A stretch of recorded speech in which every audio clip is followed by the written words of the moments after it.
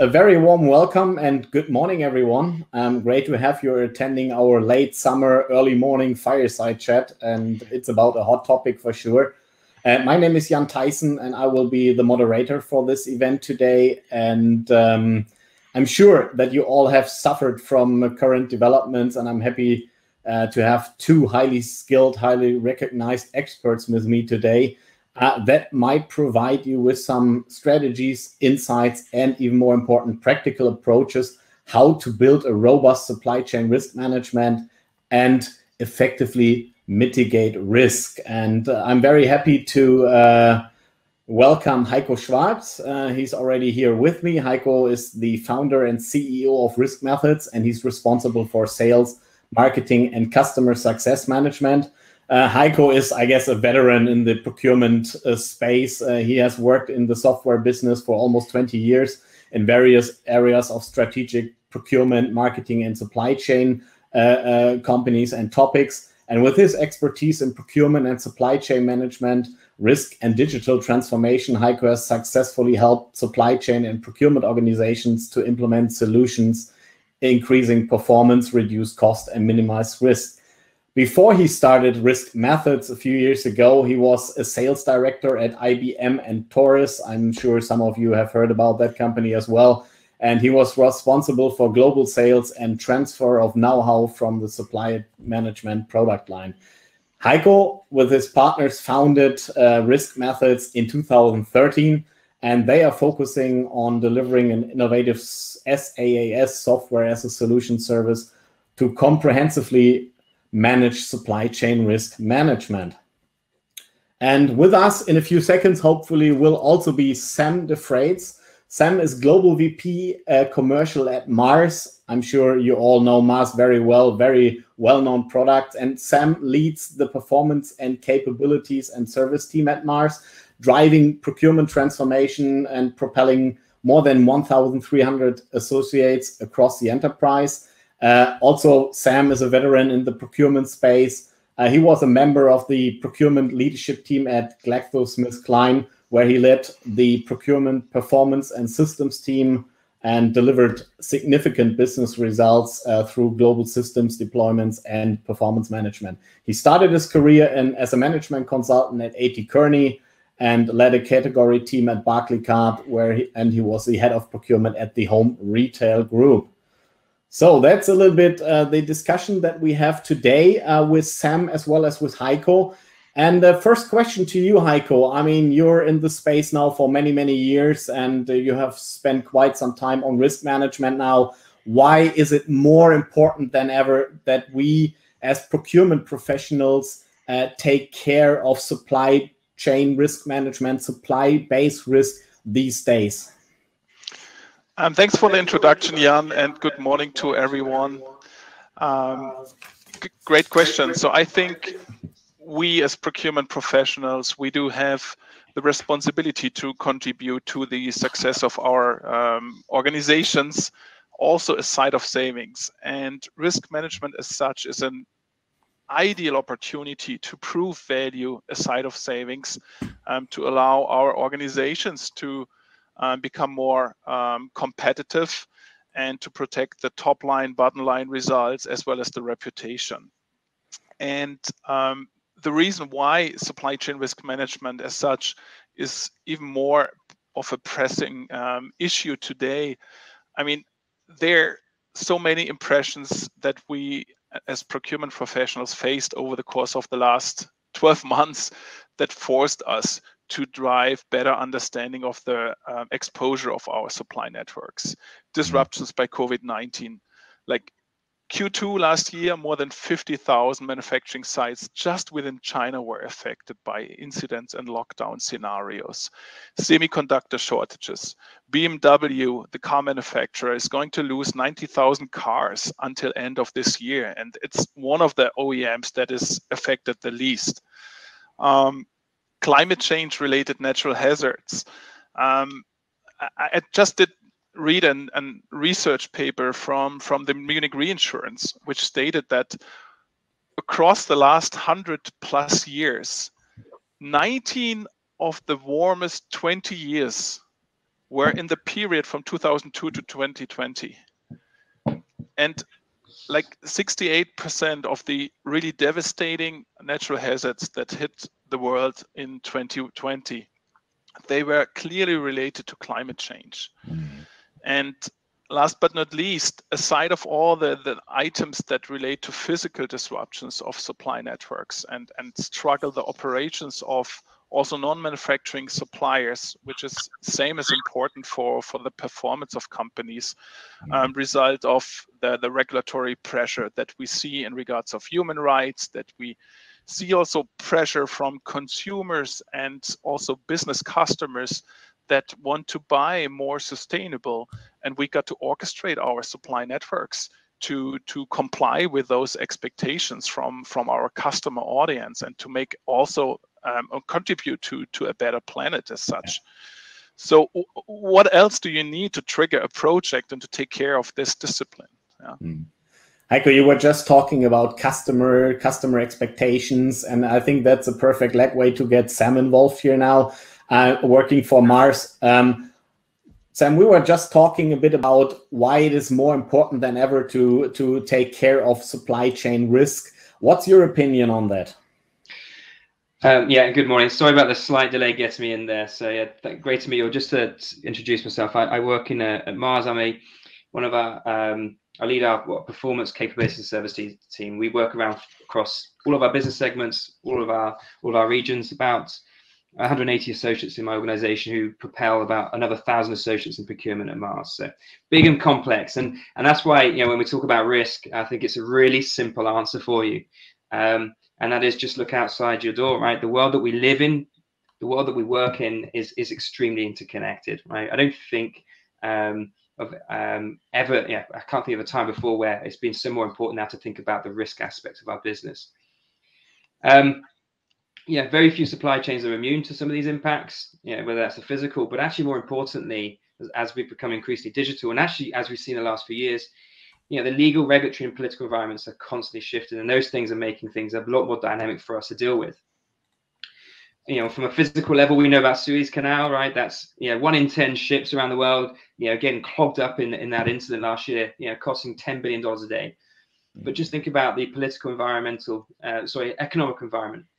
We had this black swan event in the UK, right? A perfect combination of a pandemic, a Brexit, and huge shifting demands of our consumers, causing 100,000 drivers to be short in the UK. Not to make them short, sorry, a shortage of 100,000 truck drivers.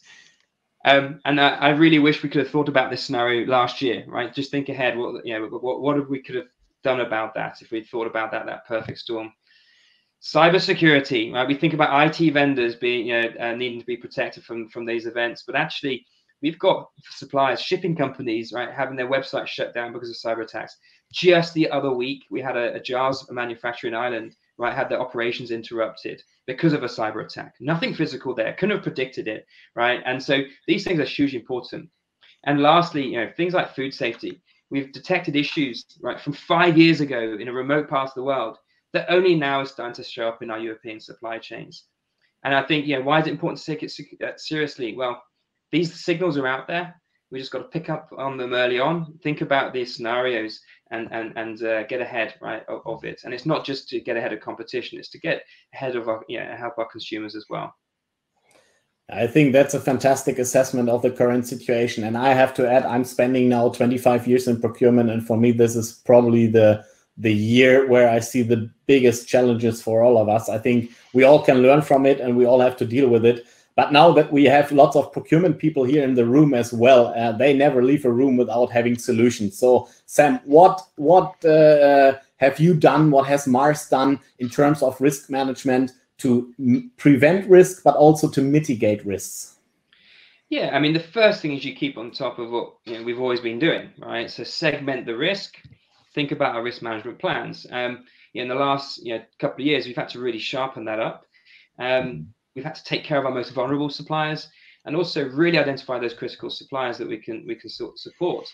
Doing things like reducing payment terms, right? Giving them better visibility of what our business is doing so they can plan better. But also we've had to fast track some of our sourcing strategies, right? Think about the supply chain management, right? We've had to Where we're single source, let's dual source. Let's qualify vendors more rapidly. So that's your classic thing. But I think we've had to really sharpen that and accelerate a few things there.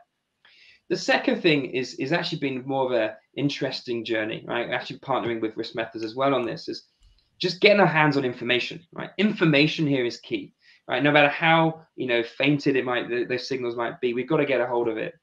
And there's internal data. So looking at tons of quality information that we have internally, just to see, you know, are there deviations in our quality, no matter how small that might be a signal there's an issue in our supply chain. But looking externally, right, and this is where the big data comes in. You know, anybody can set up a Google alert, but how do you do that with 50,000 suppliers, right? How do you do that? How do you map 50,000 vendors to your 150 sites and then understand really what is the impact when something pops up? Put it in the right risk category, understand very, very quickly how important it is, and then actually take some action. So we did two things in that space, you know, working with Risk Methods. We first did what I call a play with it phase, and then we did a scale it phase, and that's where we're now. But during that play with it phase, we put in about 60 risk outs, one per category, per segment, per region, and we gave them the tool. Right, chuck your data in. Let's start learning about how this, you know, this listening technology can help us amplify the noise out there and zoom in on the risks. So that took about 6 weeks, 6 months even, and then we're now in the scale it phase, and we've done two new things.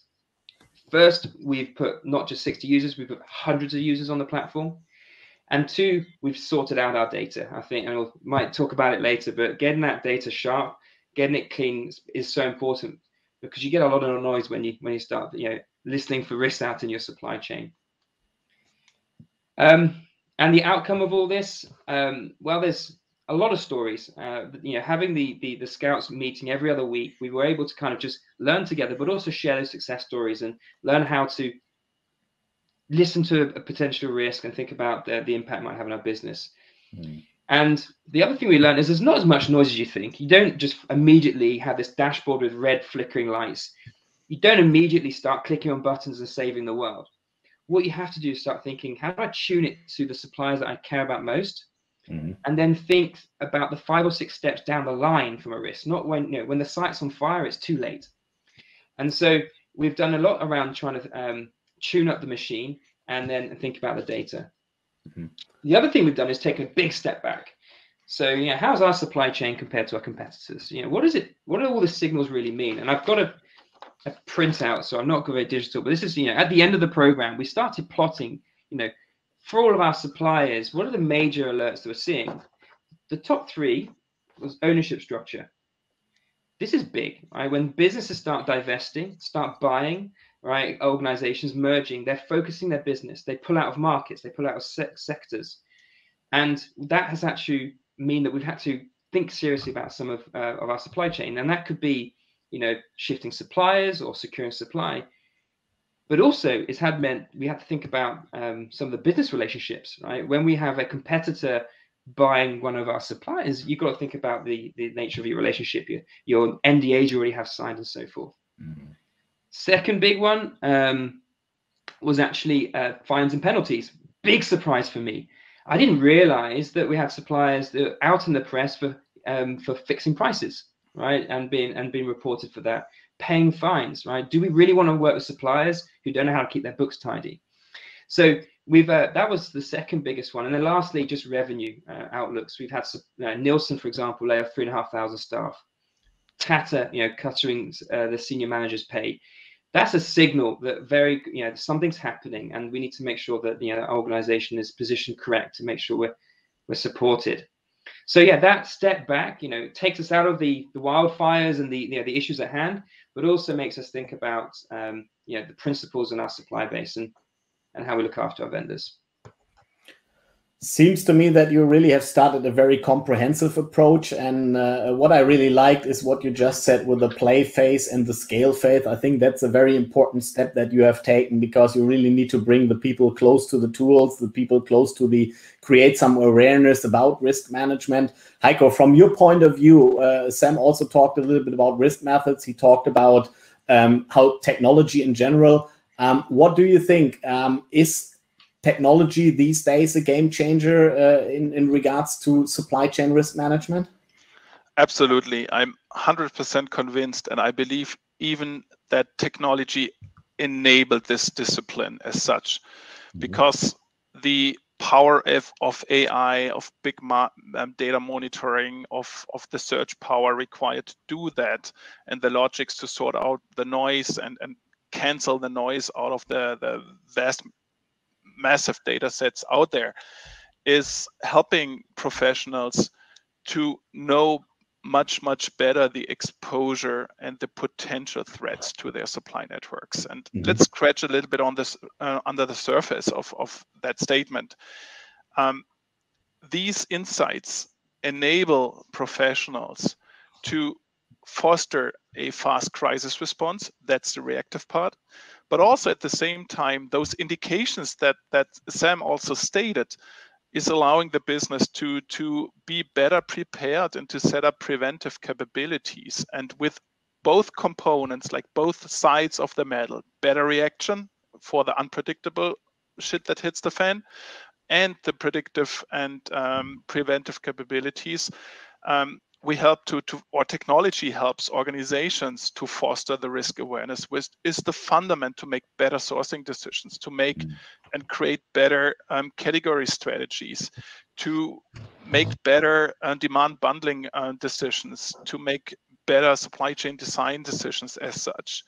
And here automation is critical to take away the burden of data collection, sorting out the noise and interpretation, and to drive traditional capabilities of organizations from reactive to more proactive, and to release time and brain power of the experts to really spend on the mitigation part, because it's called supply chain risk management. It's not supply chain risk watching or monitoring, it's called management. So someone has to do something, and it ends with the relations with the business partners to drive a change, to drive behavior change. And that is what technology can facilitate finally. That's a perfect. You just stressed the term management. Sam, when you think about management, do you have some kind of success stories or some great examples on how you managed risk, probably in both areas, direct procurement as well as indirect procurement? Yeah, I've got a couple. There's one in Mars we use all the time because it was the first story we stumbled on. It happened within weeks of switching on the tool, and that was around our gun base supplier. So we're sole sourced for gun base in North America, and what happened in it was a local article talked about one of the factories having trimming some salaries, or capping salaries. They talked about pausing production. Now we detected the noise, quickly called the vendor and said, "What's going on?" They hadn't, the account manager hadn't realized what was going on either. So it was one step ahead, if you like. Then we adjusted our stock target and put some orders through so we could make sure we got the buffer. That alone, right? So that was a reactive issue, by the way. But we wish we could have detected it sooner, maybe. But we reacted really well, and that one issue could have caused significant production issues. Stopping production lines is not an option, and being able to get ahead of it was crucial. So that was a nice story there. And we have some others around. We've got a whole keep a nice log of our stories. Another one indirect around marketing, and we've seen quite a few marketing vendors become insolvent. Right, it's the first budget gets cut, by major organizations. We had one that, in the newspaper article announced some financial issues. They were acquired, and guess what? When they got acquired, they got wound. The customer, the book was taken away, and the company got wound down. And the time between the first article, and then the last was like a week. So things can develop quite quickly. And again, it was just the fact that we could see it. We could then quickly see, right, what demand do we have for that vendor, and then we can notify our stakeholders and just get ahead of it. Super. Before we talk a little bit about the future of risk management, what's the next big thing and such, one more question to you, Sam. Now that you talked about the success stories, what were the biggest learnings from this project, from starting this approach? What did you learn from the people, probably? What did you learn from the use of the tools?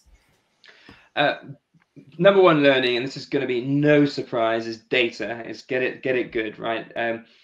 The AI is fabulous, but it will bombard your inbox if you don't make sure you tune it up properly. So, and we've had users use the tool and they want it just to be perfect straight away, and suddenly they're saying, oh, it's just spamming me. So I think just getting a good foundation of data really, really helps. In fact, as we've gone in our scale it phase, we've been cleaning up, our spend cube, and we've now reused that data. And even better, if you get great data, you can look at like the ship to, right? So which suppliers are shipping what to where, and you can get into the weeds. But yeah, no surprise there, get your data sorted. And then the second one, which is a surprise to me, is behaviors. I thought the tool was going to just do stuff and we hit a button and we can forward out actions. Actually, where we had the most value is when we've had like really smart thinking. Right, an early on signal, you thought, oh, you know what happens when someone changes a CFO? Where did that CFO come from? Are they from a hedge fund? Or did they like winding up companies? did they like restructuring? And we've had a couple of stories like that. And I think they're the ones I enjoy the most. So developing this curiosity, developing the behavior to listen to a risk and think three or four steps ahead and take one or two small actions. I think that's, for me, the biggest learning and most surprise to me.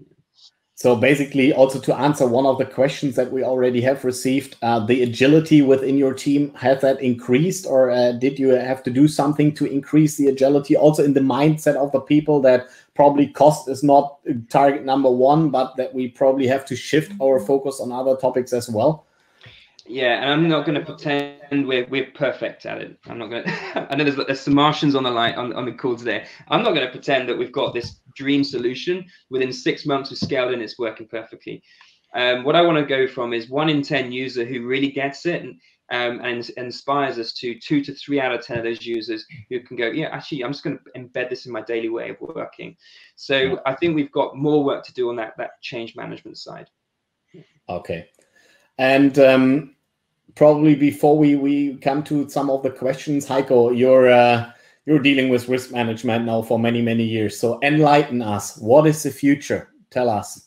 What is the next big thing in risk management? Let me start with a challenge. I think most of the companies out there, they start to realize that competition and competitive edge is driven by the performance of the supply networks. And understanding the supply networks is a precondition to operate them in an ideal and high efficient manner. And this is where transparency is lacking today. It already starts with tier 2 visibility and even below. And this is where we just recently launched also a new product to support enterprises, companies of any size, literally, to better understand the tier 2 structures, and also answering a question that is not even raised as of today in the market: how to make these folks more resilient, because the weakest link of the supply chain is the one that is going to break, right? So just getting transparency and getting some edge by getting informed earlier, understanding bottleneck situations that are hidden in tier 2, etc., is one part of getting more resilient. But the even more challenging part is how to make my business partner and enable them to become more resilient, because I don't want to manage the mess in tier 3, right? It should be the business of my suppliers. And we're addressing these 2 facets of driving resilience for the entire network. And I think this is going to be the next big thing.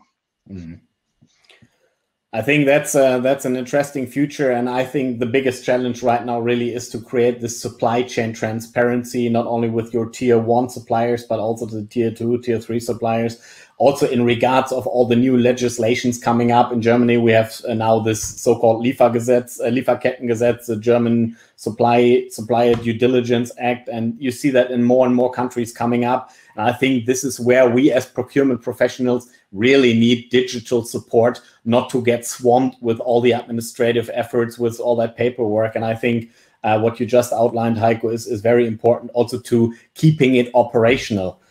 Before we close this short discussion, I would like to address 1 or 2 questions, mainly to Sam.